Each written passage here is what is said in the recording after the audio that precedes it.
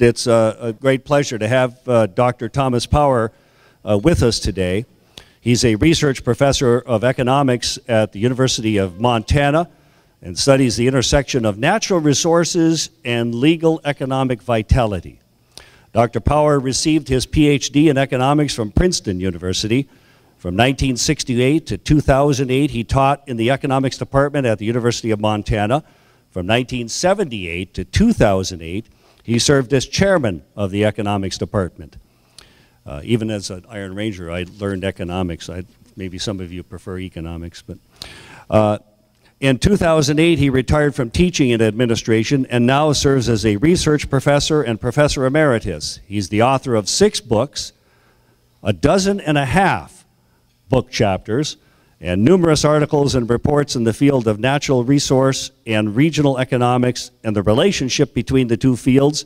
He's the author of the 2007 study, The Economic Role of Metal Mining in Minnesota, Past, Present, and Future.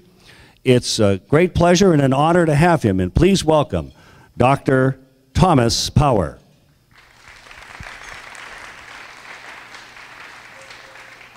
Thank you.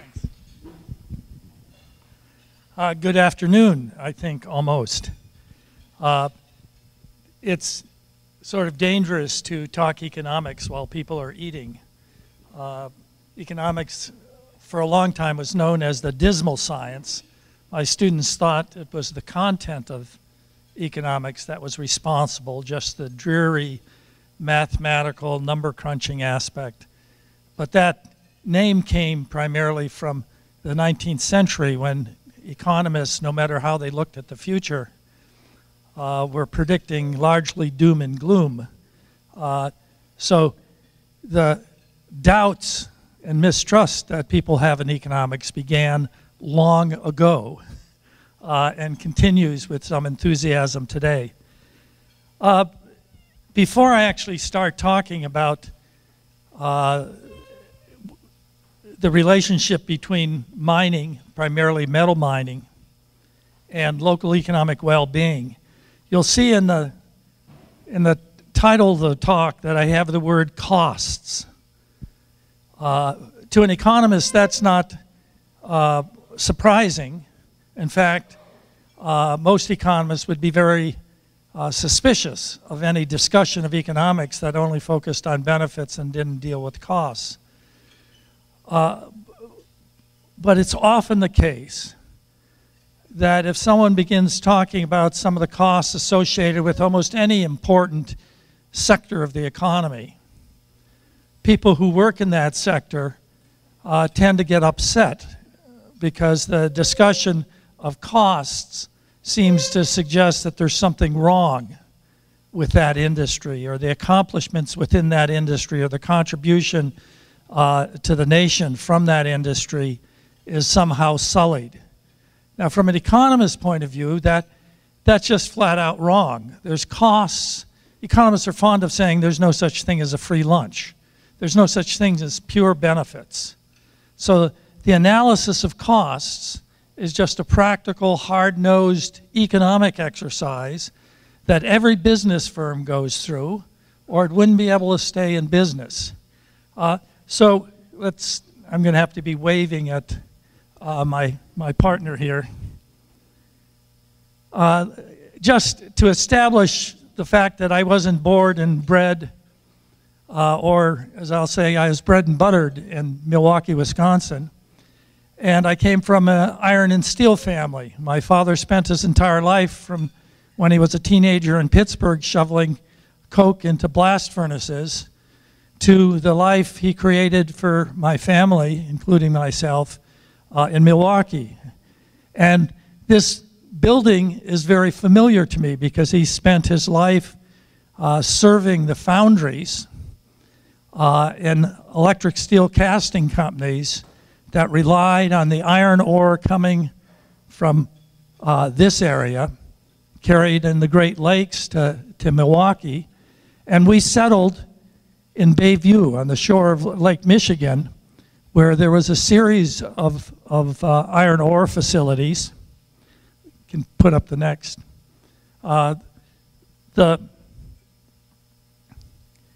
The church and school that I attended were surrounded by worker housing for the iron mill. And for the first 18 years of my life, I went to bed to the very soft shudder and thump transmitted through the ground from a drop forge company that was only 3 blocks from our house. So I have fond memories of the role that iron and steel played in my family's life, in my community's life, and in the nation's life. So being anti-mining or anti-metal mining to me just makes absolutely no sense at all. And talking about costs, just as, and I'll keep repeating this, just as the mining companies focus on costs, the public and public decision makers need to be focused on costs as well as benefits too. Otherwise, no hard-nosed, eyes wide open, practical decision can be made. Next slide. Of course, most of the people associated with, and I better start, most people associated with metal mining scratch their heads when people begin worrying about whether we really should proceed with the development of a new ore deposit. The impression you get is that's just nuts to be worried about it. There shouldn't be any controversy about it, because all of us should know from our experience here in Minnesota or in the Upper Peninsula or in western Montana or elsewhere across the United States of the huge promise associated with developing new mines. Those mines pay almost the highest pay of any blue-collar job you can find in the United States. Significant high pay associated with the jobs. Tremendous amounts of wealth are extracted from the earth. In Butte, Montana, just upstream from Missoula where I live, the hill that was mined and ultimately turned into an open pit mine, the Berkeley Pit, that hill was called the richest hill on earth because of the wealth that was created in the late 19th and early 20th century. So significant wealth produced, very high paid jobs, new income for households, new income for governments. The benefits are obvious. There's no one that I know that doubts that those benefits are real. But the question is there really a free lunch here? Is this the unusual economic activity in which the benefits are so spectacular and the costs so trivial that we don't have to engage in business-like calculations or business-like evaluation about mining? Economic impact analysis, which is typically sponsored by the advocates of a new mine, is a pure benefits analysis. It asks, how many jobs will be created? What will the payroll be? What taxes will be paid? What's the dollar value of the wealth that will be extracted from the earth? They go through a long list of the benefits, but it's not really economic impact analysis in the sense that it's pure benefits. It's free lunch economics. It's unbusinesslike economics because the cost side of the equation is ignored. Next slide. I've already said this, any real economic analysis has to weigh benefits against costs. That's what economic choice is all about. That's what looking at trade-offs is all about. That's what entrepreneurial skill and business analysis is all about, is that sort of careful weighing of the pluses and the minuses, where you only proceed if there's net benefits involved. I want to emphasize again, and this is going to be sort of a theme, that no mining company could stay in business if they didn't look at the benefits and costs. When the geologist come and says, we have this huge deposit of copper ore, the mining company doesn't just imagine how valuable that copper ore would be if it were extracted from the ground, concentrated, smelted, refined, and now loaded as pure copper onto a railroad car and say, this is spectacular. They have to look at the costs associated with each step of that to know whether it makes sense or not. And in most cases, it's often the case that the mining companies simply walk away with from very large deposits of ore simply because the benefits won't justify the costs.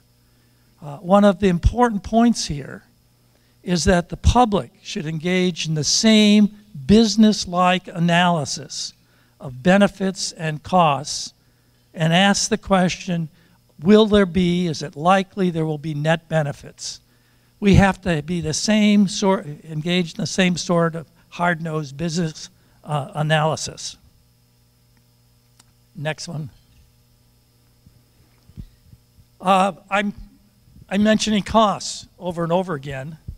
So somebody might say, well, why do you believe there's significant costs or that the costs might be quite high?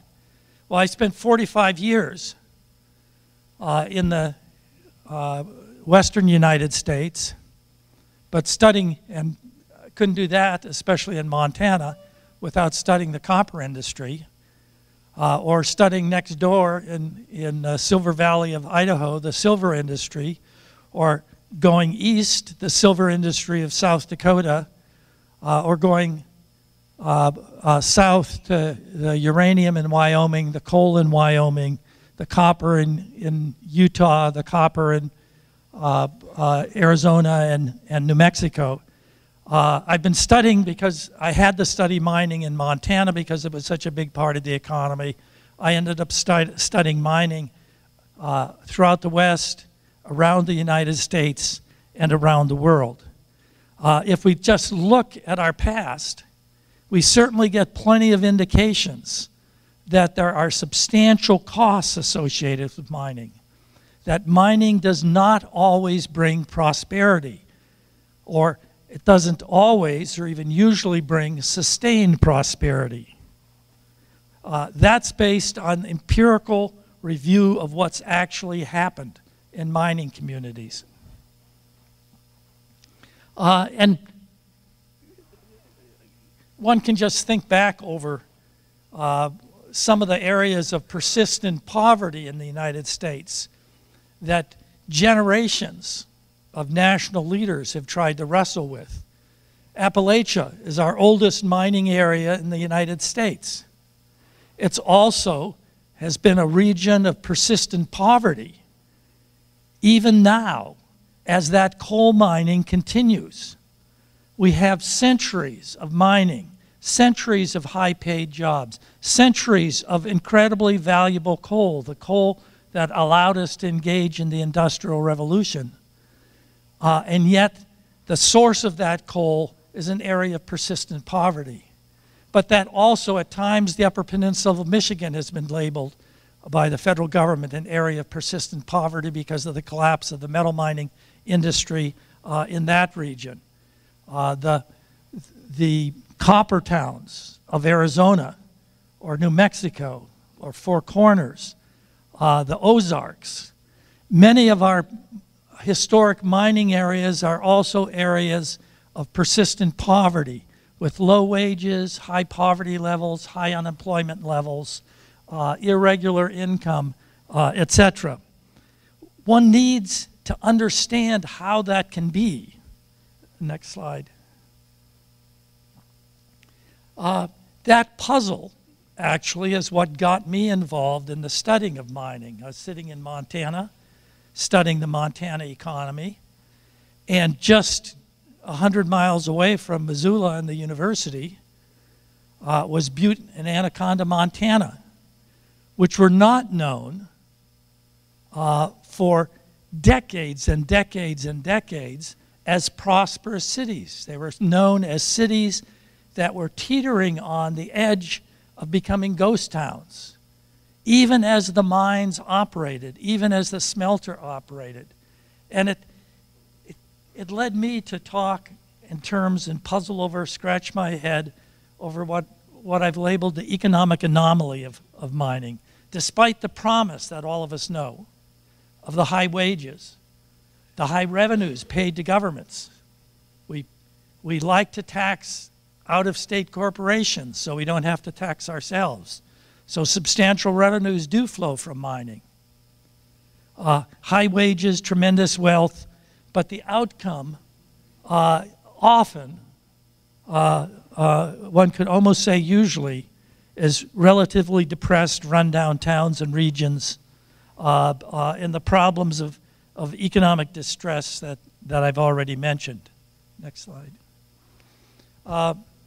That led me to write several things, and I just have two of them mentioned here. One was a chapter published by the New Mexico Tech associated with the New Mexico Bureau of Geology and Mineral Resources 7,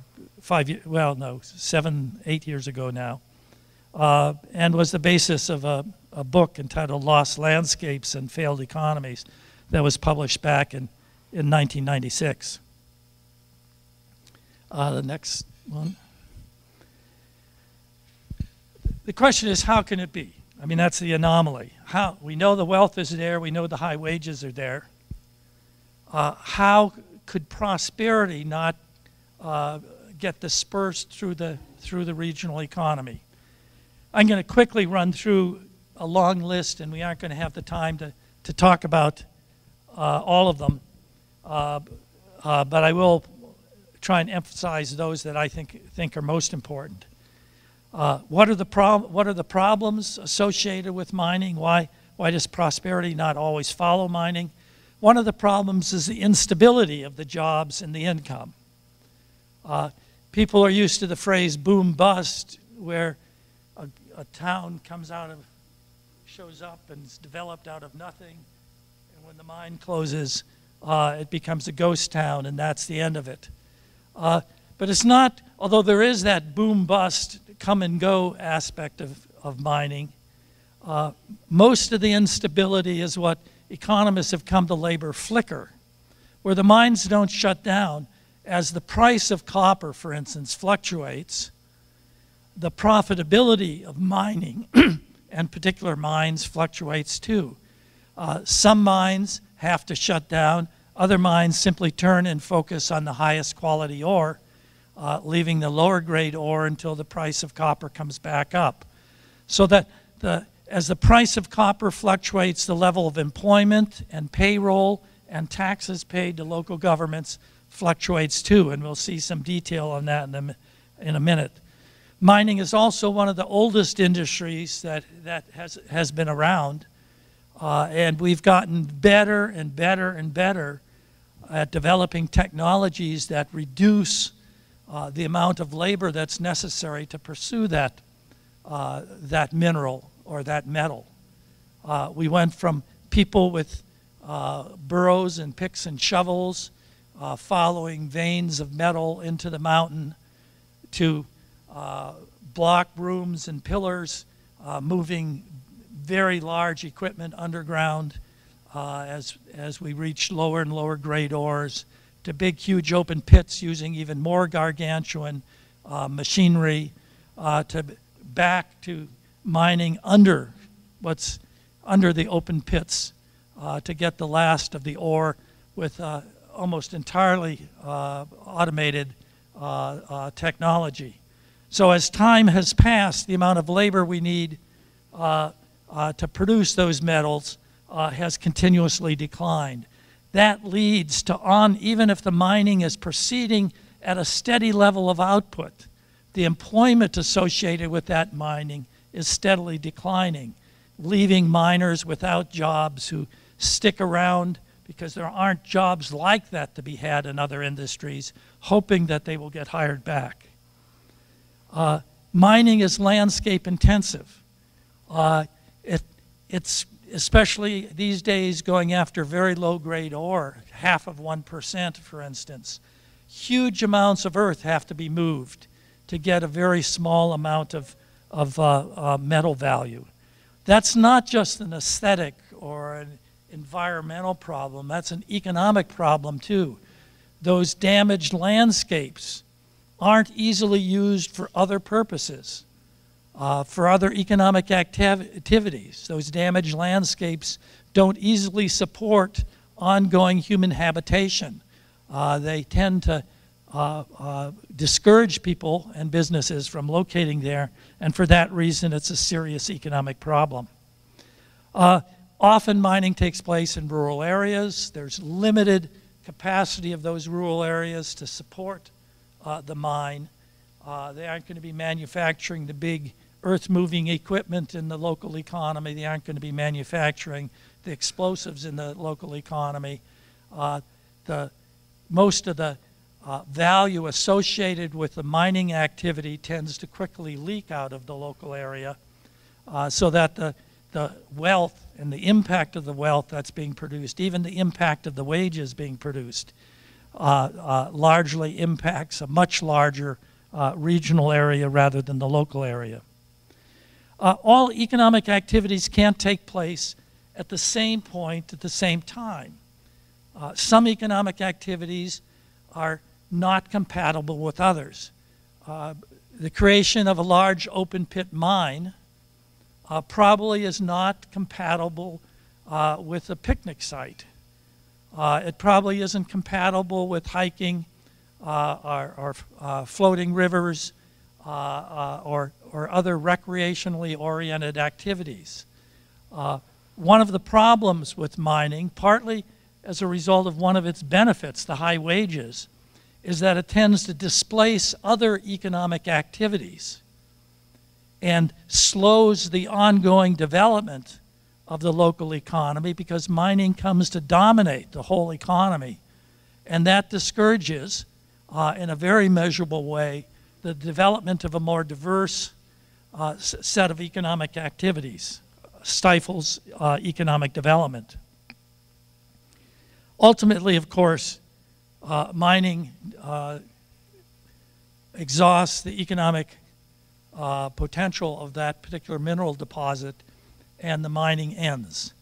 As a result of mining increasingly having to invest terrific amounts of money in the preparation for mining, just getting ready to mine can involve hundreds of millions of dollars of construction and engineering work.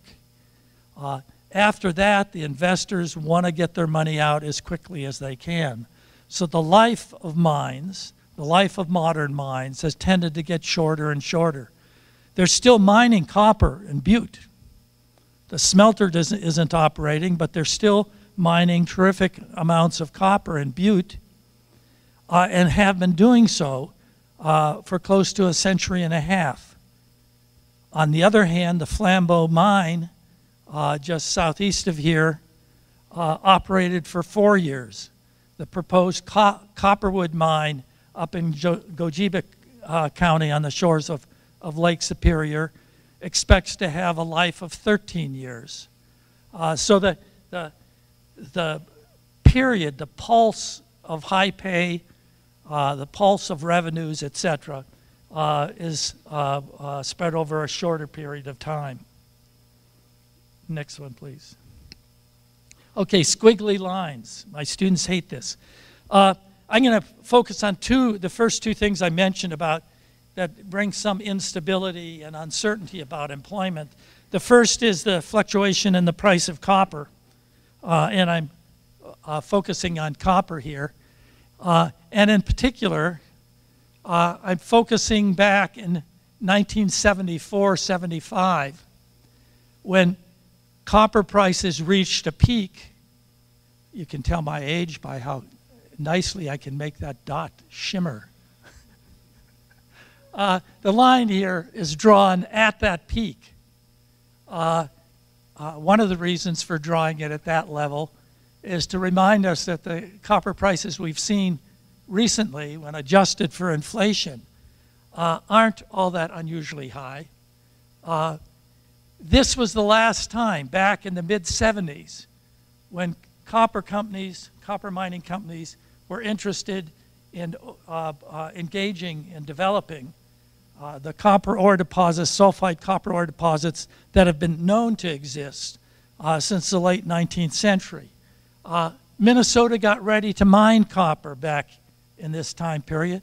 The legislature put up what in today's terms would be $3 million, a multi-volume study. Almost 50 different studies were carried out to help Minnesota plan for copper mining.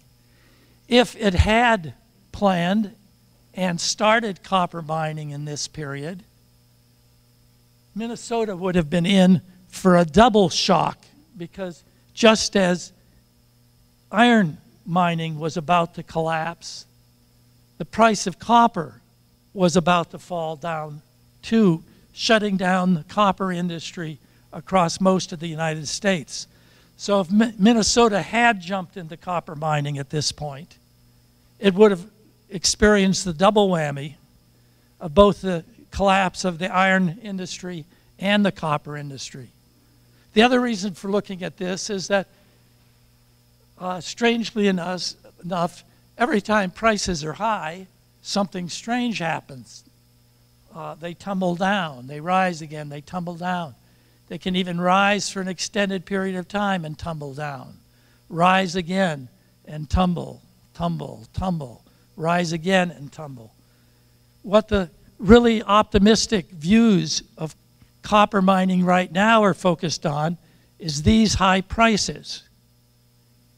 And the assumption, despite this history, the assumption that these high prices will last forever and that Minnesota will never again experience something like this, even though they experienced it, the last of it, only about a decade ago.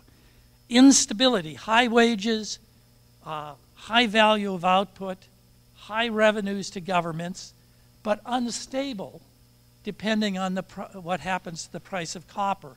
That instability has to be taken into account. Just as the business community, the miners are certainly taking it into account. The public decision makers, the citizenry ought to be taking it into account too. Next, please. The other economic consideration that I emphasized earlier was the role of technological change. This is a very busy, cluttered thing, but let me start by looking at just the productivity of workers down in the lower left. In 1974, it took 35 workers to produce 1,000 tons of copper. In 2003, it took 7 workers to produce that same amount of copper. Copper production, this is looking across at the Arizona copper industry, because I've done a lot of work there and working on that issue now. The level of copper production was about the same across this period, but the total level of employment tumbled and has picked up a little bit, tumbling again. The total employment in Arizona in copper fell from 28,000 jobs to just under 6,000 jobs. Workers were 5 times more productive. The workforce was cut to 1/5 of what it previously had been. This phenomena and the impact it has on the community is something that has to be taken into account. If one's looking 50 years into the future or 30 years into the future, one should not be projecting constant levels of employment, both because of the instability of that employment and because of the role of technological change. Next. This is just looking at the outside of Arizona. It wasn't that there was something in the water in Arizona that was causing people to get laid off. The same thing was happening across the United States with employment, almost 80% of copper employment disappearing between 1972 and 2002. And then a very, very modest recovery since then. Next. This is looking at metal mining employment in Minnesota, going from the peak in the late 1970s, when there was almost 16,000 jobs, tumbling down, losing 78% of those jobs, losing 12,000 of those jobs. Whether this bounce back up is real or not, I don't know, because the federal government stopped in the year 2000, stopped reporting on metal mining employment and put more emphasis, because employment overall in the United States economy, the role as a source of employment of metal mining in the overall economy had shrunk so much, and so many other sectors had grown so much, they wanted to put more of their emphasis on new growing sectors, including oil and gas exploration and development. So they stopped reporting on metal mining. And I was estimating the metal mining over here on the basis of the statistical relationship between all mining jobs in Minnesota and metal mining jobs up to 2000. So that may not be correct, this uptick. Next slide.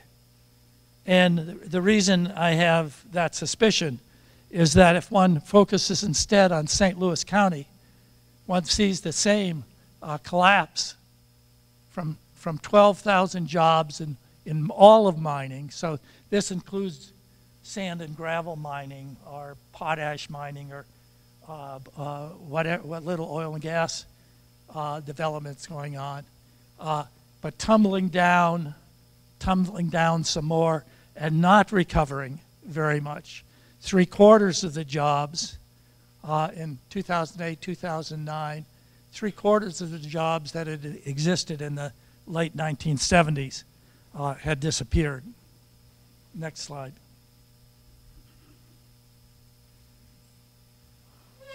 This is an attempt to put those job losses into some sort of context by looking at total employment, all jobs, in both Minnesota and St. Louis County. And of course, we can't look at those side by side without changing the axis. So St. Louis County employment's over here, and Minnesota jobs are being measured here. Otherwise, St. Louis would just be a little curve that you couldn't see very much from down along the bottom.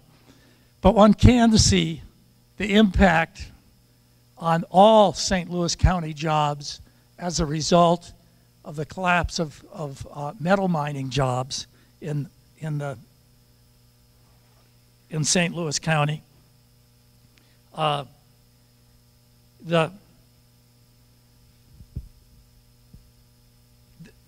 This decline here in St. Louis County represents the loss of about 17,000 jobs.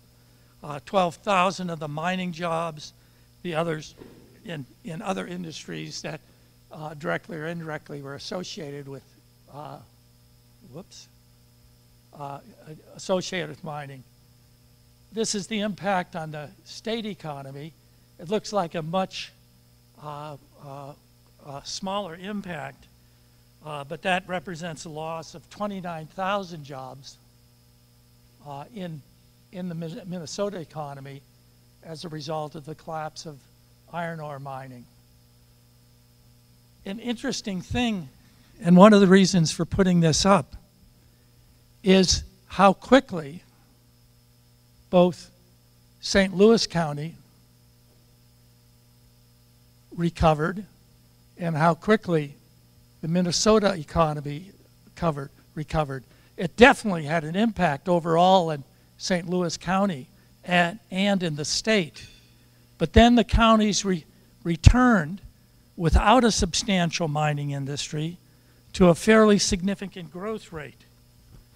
So that going forward, St. Louis County, after the recovery from the collapse, St. Louis County added 228,000 jobs up until the Great Recession hit and things turned down slightly.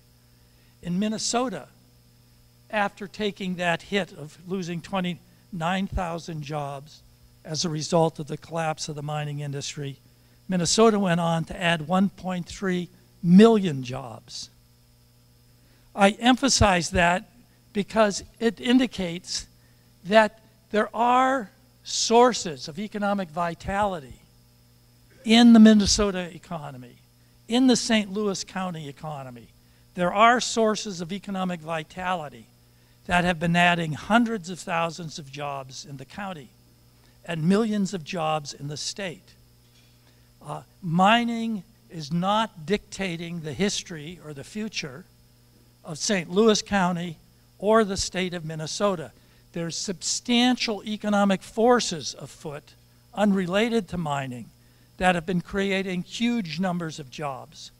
And I think it's important to think about that, try to understand what those sources of economic vitality are, to put the promise of mining into the context of the larger economy, and to see how it fits with the industries that have been the source of most of our job creation over the last 2 decades. Next one. Whoops, I went the wrong way. Time to start winding things up. I think it's clear, if one just looks back at our own history or your own history with mining, that there are costs. Drawing in projections that are smooth curves showing billions of dollars being added or thousands of jobs being added, they bear no relationship at all to what the actual history of mining is. That's not that the actual history of mining has been terrible. Textile production in New England, or slaughterhouses, meat processing in the Chicago area. One could name one industry after another that has gone through significant fluctuations. It's not that that's a sign that there's something wrong with mining. It's just an indication that there's aspects of mining that we have to pay attention to if we want to go into this with eyes wide open, go into it with a business-like, critical look at benefits and costs. There are costs, and we should, without hesitation, try to get an accurate view of that as possible. And I've already talked about the fact that mining industry does that. It's only the citizenry. That's what baffles me. It's only the citizens and decision makers who are told you should only look at the benefits. Meanwhile, the mining companies aren't acting that way. No businessman or businesswoman would act that way. It's not appropriate for citizens and government decision makers to act in that sort of anti-economic way either. Next. So I think it's, the message, my message anyways, is clear. We ought to be carefully and critically evaluating the expected monetary consequences, both positive and negative. They're going to be up and down. There's going to be instability. There's going to be significant disruption within communities. We should carefully and critically evaluate the non-market environmental consequences. The environmental impacts are economic impacts. They have, and I don't think there's any economist that in this day and age that would deny that. Environmental degradation has measurable impacts on local economic vitality. In that context, we should require mitigation measures so that we can try and minimize the costs that the communities might face, and try and enhance, if there's public policy tools available, try and enhance the community's share of the wealth that's being created. And then in the end, we have to make an informed judgment about whether the benefits to the community from a public interest point of view justify the remaining unavoidable costs. There's just one other point I want to make. The standard response to this is that we shouldn't look to the past, that this time will be different. But we're rarely told why this time will be different. Sometimes we're told this time will be different because we have much more strict environmental laws. But many mines developed under those more strict environmental laws failed to meet the standards, the legal standards that were established, and that the mining company, in good faith, I suspect, expected that they would be able to meet. But the history of meeting the standards that were promised at the time the mining began, actually meeting those standards, is a very disturbing one. So the other side is people say, well, we have a different technology now, suggesting that it's going to be a closed loop, that nothing will leave, everything will go into a closed crucible, and things will be carefully treated, so what comes out of that closed crucible is shiny metal and pure water or other products that we could use for other purposes. I think that's a fantasy, that no such technology has developed so far, and so we need to look hard and close at the actual mining plan, the actual technology that's going to be deployed. And sometimes that's very difficult to do in terms of the timing in which information is released. In any case, this time will be different, I think, as a collective fantasy. We should at least remember enough of our history to be skeptical about whether this time will be different and ask for evidence that it's the case.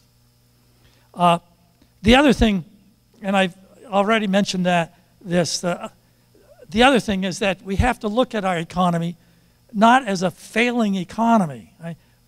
Often the benefits, the promise of mining is presented in a way that more or less says, look how badly your economy is doing. You know, you're on the edge of economic collapse. You know, you're really beggars, you're really economic beggars who really can't afford to be good choosers. We're making you an offer, as a mining company, we're making you an offer that's too good for you to refuse because it has all these benefits and your economy is going to crumble without it. The fact is that our economies are not crumbling. We have been through a horrible recession and are barely creeping out of it. But as the previous slide showed, there are powerful economic forces unrelated to mining that are supporting mining counties as well as mining states. And we have to put the promise that's being made to us in the context of that setting where we aren't beggars and we have every right, in fact, every duty to be good choosers. There's a whole new economy emerging. Sometimes it's dismissed as a service economy with low wages, but that service economy, just as in mining, has high-paid jobs and low-paid jobs. The attractiveness of communities has become increasingly important to the future economic vitality of areas. Next slide. I think, and I mentioned this too, so I'll quickly go over it. The attractiveness of an area, the ability of an area to attract and hold new people, new businesses, retirees, etc. The attractiveness, and Duluth has been through this and has seen its ability to pull itself back from a downward economic slide. The attractiveness of a community is crucial to the future economic vitality of that community. That makes the environmental amenities, both social, small town, manageable city, attractive urban infrastructure, as well as natural amenities, the natural environment itself, makes those an important part of the local economic base. Undermining or threatening them undermines or threatens economic vitality. This doesn't mean that making the choice about mining is easy. It's not going to be easy, but one has to, no business decision, no economic decision, no public policy decision is easy. One has to look for ways to avoid stepping back on the economic roller coaster. One has to try and think beyond the economic meltdown we've just been through and put economic vitality and development in a longer run context where ongoing improvement is possible again. We have to take a look at what's unique to your state, to your county, to your region that would make people want to live there, would make businesses want to come there, would make young people want to stay there, as well as make older seniors want to live there. That involves protecting what you already know you have and is unique across the United States. And northeast Minnesota has no shortage of the environmental and social amenities that make it a very attractive place and lay the basis for a very vital future economy. Thank you.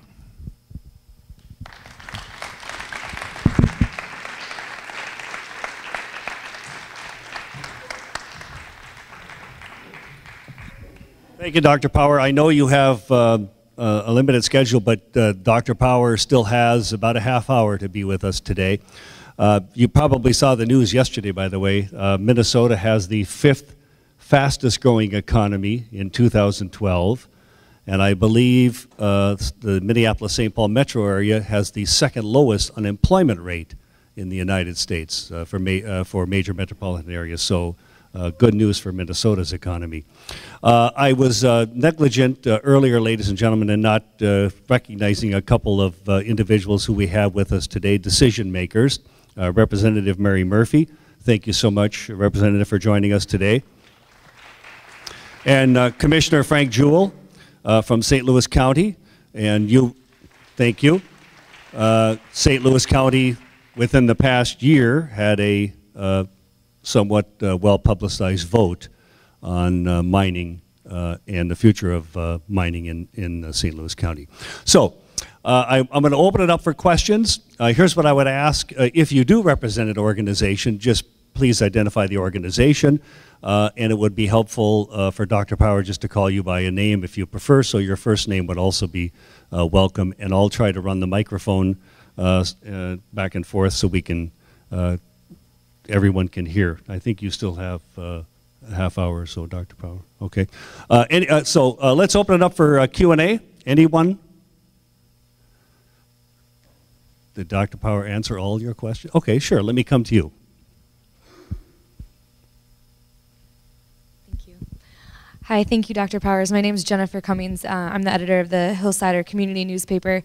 And I was wondering, those graphs about the metal mining employment in Minnesota from 69 to 2011 went down by 78% employment. And I'm wondering if the loss or the decline in mining jobs has to do with the increased technology of mining, if there's a correlation there.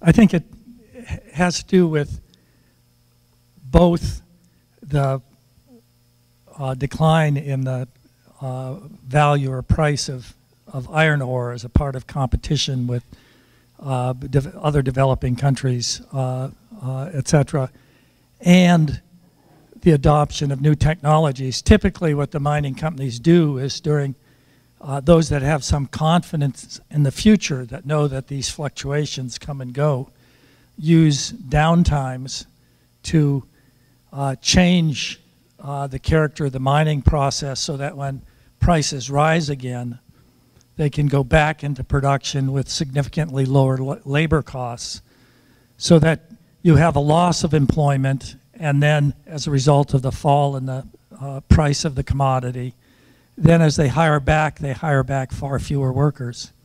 And so you have sort of a step down pattern associated with it.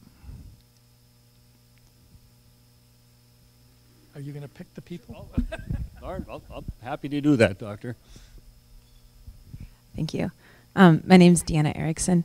One of the questions that I have, and also to step back for a second to that question, I can't remember, I'm going to mess up my citation, but one of the mining industry magazines about a year and a half ago put out an article about the mine of the future and how it will be completely automated.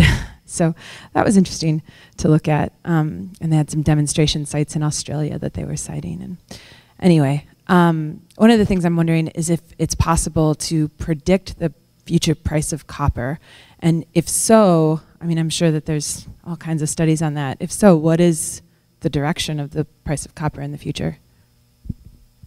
I think we saw it's somewhere in the neighborhood of $4 now or something. Yeah. I was in the business of projecting commodity prices until the early 1990s. I was on several the advisory committees for several natural gas and electric utilities, and we were always projecting that natural gas prices were going to rise. And after 5 years of having it absolutely wrong, all we were doing was moving our graph forward by a year and say, well, it didn't happen this year, it'll happen next year. And finally, I had to admit I had no idea. The commodity, I mean, that's you know, if you want a really exciting and potentially very well-paid job, you can get into the commodities industry, trading daily, second by second, people betting on whether they're going to move up or down. It's very volatile. The argument for the prices staying high is that the demand of China and India, which didn't previously represent a very substantial demand, both of those economies for a decade or two have been growing substantially. So has Brazil. So we have several new actors on the economic stage whose population once needs the raw materials to live the way we do. And so some people are projecting prices are going to stay high. As an economist, working daily with a geologist, I'm just very skeptical of that. There are huge deposits of relatively low grade but economically feasible copper ores to develop. It's not just in the Iron Range or adjacent to the Iron Range. It's not just in Minnesota. It's also true in Afghanistan, of all places, and other ex-Soviet republics, as well as Russia itself. So the typical pattern is that when prices begin to rise because demand is exceeding supply, once those prices get high enough and appear that they're going to stay there for a while, all sorts of proposals are developed. That's what happened back in 1974 to 78 in Minnesota, and it looked like major copper mining was going to be undertaken, but then the prices tumbled down. That's what's happening now. Those high prices tend to bring on new mines that then put downward pressure on the price, and the result is that the more costly mines, the less productive mines, or parts of the mines are then knocked out. I've been dealing with coal and the demand for energy in China for some time now, and one sees the same old fluctuations. The argument was that China represents a total change in international coal markets, and that just hasn't turned out to be true.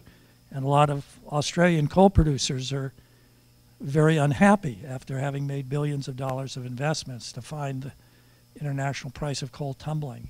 So there's the one side of things that group of people, some geologists, almost no economists who talk about the end of coal or the end of copper or the end of cheap natural gas. They have almost always been proved wrong, as that graph of mine indicates. One thing, I should quit at this. I'm old enough to remember Earl Butz, who was Secretary of Agriculture in the Nixon administration. Any case, in 1973 or 74, the price of wheat got to $5. That's before adjusting for inflation, so it'd be like $15 now or $20. And he declared a new day has dawned for American agriculture. And, you know, within less than a year, agricultural prices were in the dumps, and huge federal payments were having to be made. So I think one has to be cautious about making a projection that prices are going to stay high, or that they're going to exactly mimic what's happened in the past. I think what one can say is that they will be unstable. That has almost always been the case, whether we're talking about wheat or corn or beef or natural gas or coal. We have, in our lifetime, well, okay, mine, we've seen what happened in the Upper Peninsula of Michigan when the white pine smelter was shut down, and the impact that that had on the Ontonagon and Houghton-Hancock region. Have the copper reserves of the Keweenaw played themselves out? Is there anything left there? Oh, there's certainly copper. The Copperwood proposal is it's not quite 20 miles away from White Pine, but that's a good example. The White Pine operation started, I think, in 1950, and largely caved by the middle of the 70s, but then came back into production. So there was almost a 30-year life for it, but not a 100-year life as in Butte. And the Copperwood proposal is projected to have a 13-year life. So you can see things stepping down, but I think that's not because that's the only copper. I mean, there's copper developments across the proposed copper developments across the Upper Peninsula, especially the western part of it. Thank you, Jan. Excuse me, Jan Karen is my name. Thank you for coming to our city on this very special day for all of us. Sunshine. We haven't had very much this spring. You mentioned the issue of beggars not being choosy, but they ought to be. And I have a question that's a little tangential to your economics, but it fits, and I hope you'll take a stab at it, which is, I think it's a bit axiomatic that a diverse economy is way more sustainable than a mono economy. And what I'm not understanding is why there aren't efforts on the range and in our state legislature to do things to diversify the economy on the range. I've heard nothing. Maybe I've missed some things. So would you take a stab at what are the social factors that seem to block diversifying? When we lived in Oregon, logging was taking a nosedive, and my father was a logger, my grandfather was a logger. I'm a logger, that's what I am. Well, you aren't anymore. And I'm wondering if the same thing is happening here. Thank you. Well, I think that I'm forgetting the name of the organization that is funded by the Minnesota legislature or by part of the taxes paid on iron. Yeah, have as one of their principles for a long time been to try and diversify local economies. Now you can ask why haven't they been more successful?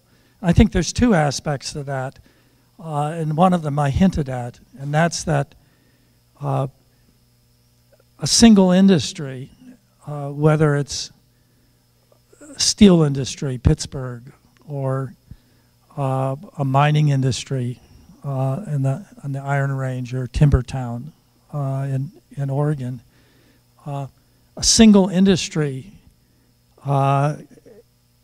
tends to push out other economic activity. Part of the reason for that is things I was talking about, and that's that the local economy, timber towns are notoriously unstable. They're like mining towns. They go through long slumps when the housing market is down. So it's a different cycle, but it's a cycle nonetheless. And so just as you can ask, name me a prosperous mining town, you can ask, name me a prosperous timber town. And you'll be hard pressed for somebody to come up with the name of a place. So that instability, the company town character, tends to discourage entrepreneurs. It tends to discourage investment in those communities. Even miners don't want to live in mining towns. Modern miners want to live at some distance to protect the investment they make in their home, so that if the mine shuts down permanently or temporarily, or a huge mess has been made, they don't lose their investment. And the same thing happens with small businesses.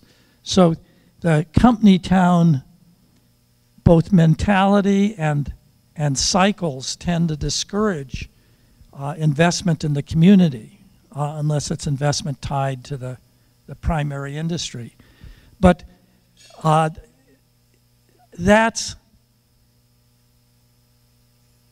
it may appear as though that's what's happening, but in St. Louis County, and in my earlier study, I tried to look at St. Louis County, sort of moving Duluth to the side to see what new economic activity was taking place. And it was an incredible diversity.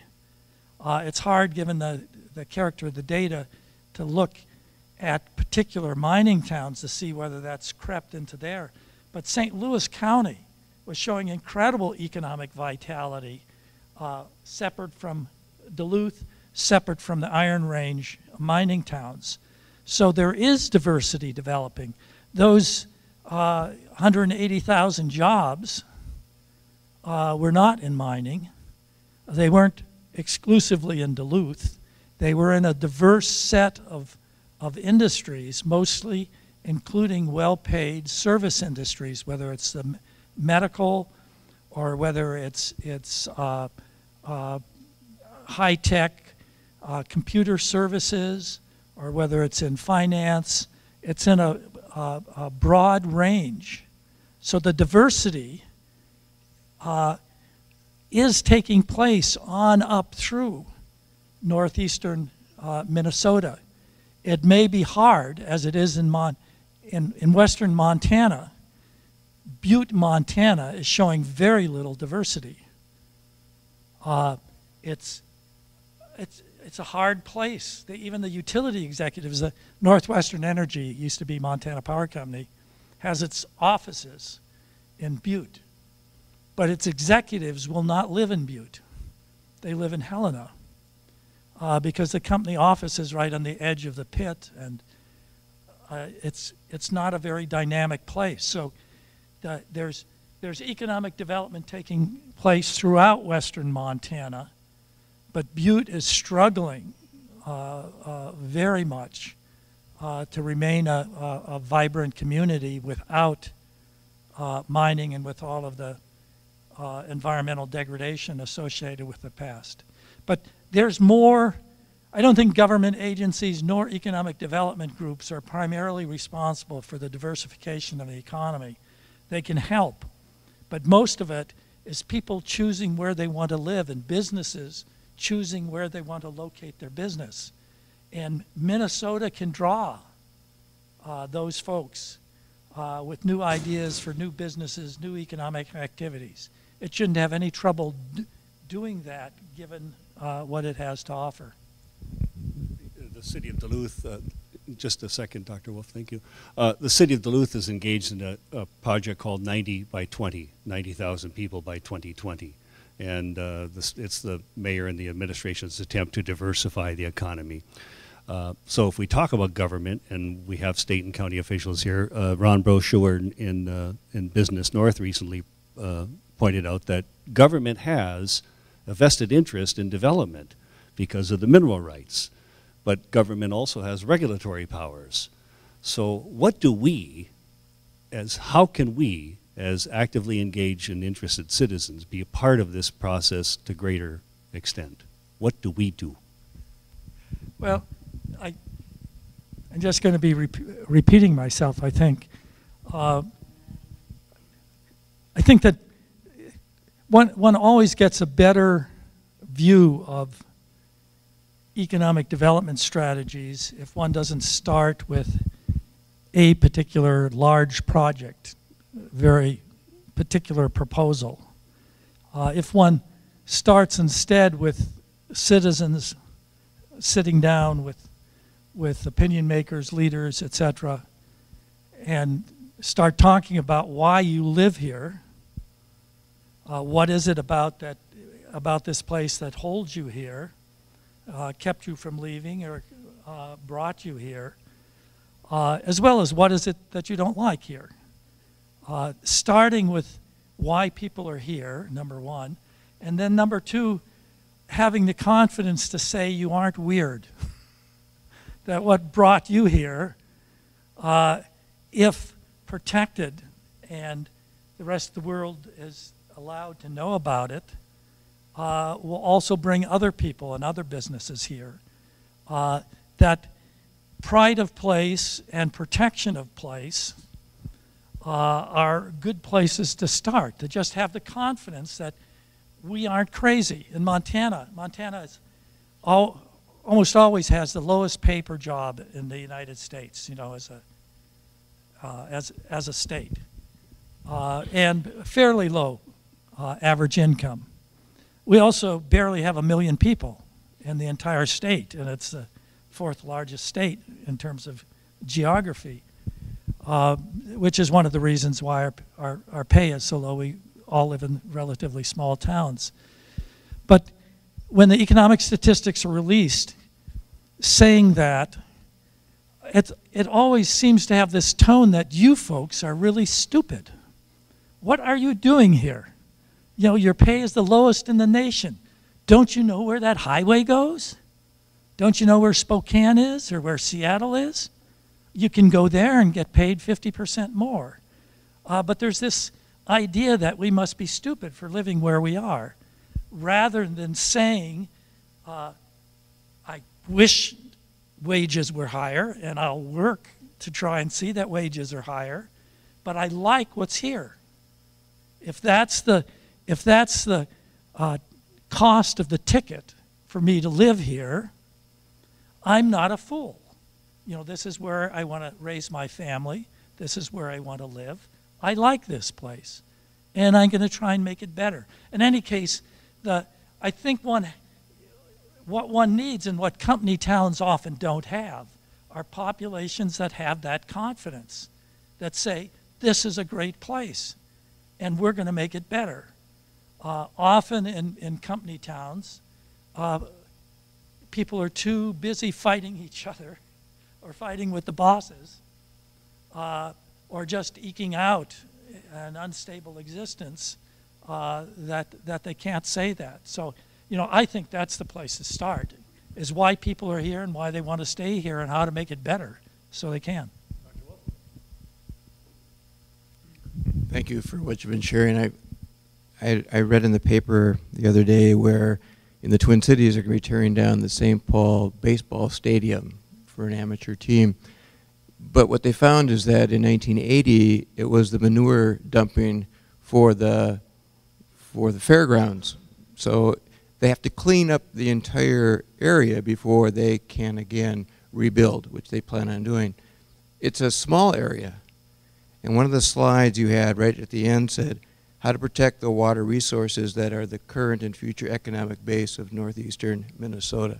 Based on your experience, based on what's been going on around the world, based on the future of economic costs versus these kinds of costs, what has your experience been, and what are you feeling about the costs to northeastern Minnesota? You mean in terms of the threats? The threats to water, the environment. Well, that's, I think that's where you can't accept facile assertions that this time will be different. There have been studies of all the environmental impact statements that have been done on metal mining and processing over a 40-year period, and how well they projected, not just the company, because most of these EISs are done by independent third parties, how well they projected what the water pollution problems would be and what actually happened. And it's a very disturbing story, partly because we don't understand acid mine drainage. It's partly a chemical, partly biochemical. It depends on how air, water, temperature interact. So in any particular location with any particular mining technology, it's also true that until we start mining the ore, we don't know exactly what the character of the ore and the surrounding rock is either. So I think one has to be cautious, especially bringing mining into a new watershed, sulfide copper mining into a new watershed. We don't want to make the mistakes. And Missoula, my hometown, has made plenty of them. We were going to build a community theater right along the river. And we discovered it had been the old city dump right in downtown. There used to be a, what was it called? District heating.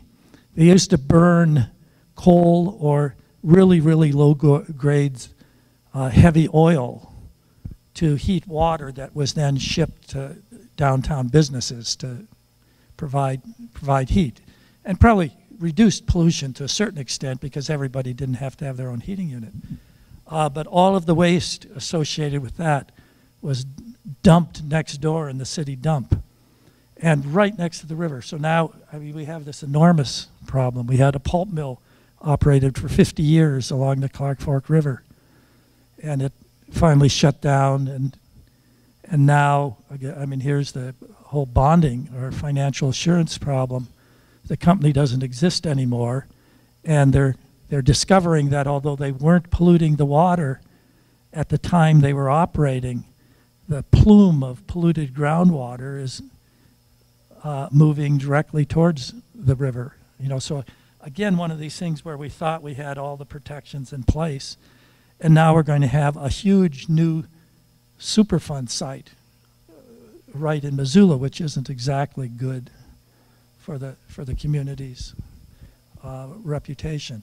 So I think it's time to be very careful and know that mistakes get made, have financial assurances that have to be put up in real money terms, and reevaluate those, if not every year, every other year, to see if they're still adequate given what's been developing. I think it's perfectly reasonable.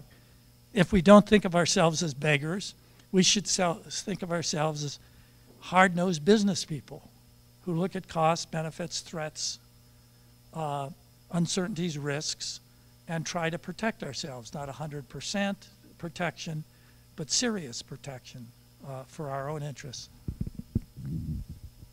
Dr. Power, I want to thank you so much. I promised that I would get you out of here at a certain time, and so I really want to thank you. Ladies and gentlemen, Dr. Thomas Power.